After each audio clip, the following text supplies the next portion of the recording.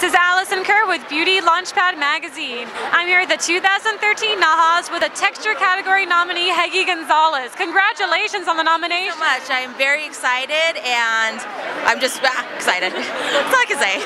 What prompted you to enter the texture category? Well, I am a full-time educator at the Aveda Institute in Provo, so I work for the Inspire Greatness Institutes, and I've always kind of done the avant-garde category, and this year I decided to try something a little bit different. I love texture, and so I thought I'd just go for it.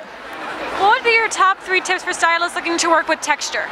I think don't be afraid to create your own texture. I believe that we kind of tend to think that we have to go to someone who already has that type of texture, so don't be afraid to create your own texture. There's so many different ways to do it, and I think the biggest thing is just go ahead and do it. Enter it. Have fun, because you know, you're going to win some, you're going to lose some, but eventually, you know, when you get here and you're up here at this situation, it's amazing.